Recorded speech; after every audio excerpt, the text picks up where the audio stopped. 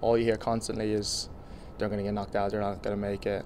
All right, then we'll see. Well, they've been hearing it all year. You can't do this. You sold your best players. It's a rebuilding year. And yet here they are. An improbable run now takes them to the playoffs and a matchup with Lionel Messi and Inter Miami. And players like Derek Williams would do what? You would have said to me, like, you got a playoff game against Miami, Messi and all the likes of them. You bite your hand off, you'd be buzzing to play it. Okay, maybe it's just an expression, but the team has fought back what seemed like insurmountable odds to clinch a playoff spot, and it's officially here. This is exactly where we wanted to be. We wanted to be in the playoffs, whether it was, for me at that time, like when it came down to it, was whether you're 8th seed, 9th seed, whether you're in the, wherever you're at, you just want to be in postseason.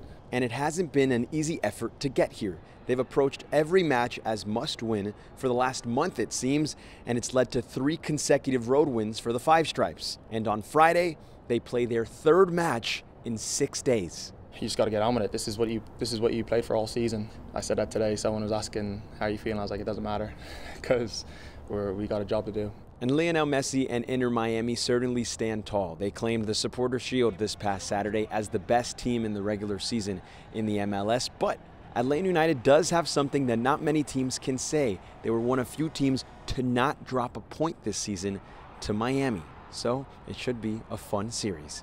Here at Atlanta United's training ground, Victor Prieto, Fox 5 Sports.